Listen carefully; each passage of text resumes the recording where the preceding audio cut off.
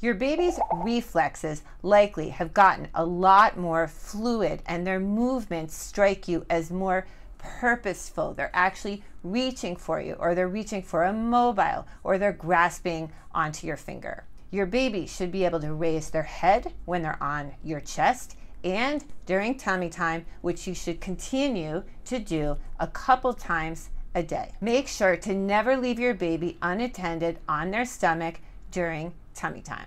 Many babies are rolling over at this point, which is a huge sign of strength, in most cases from tummy to back.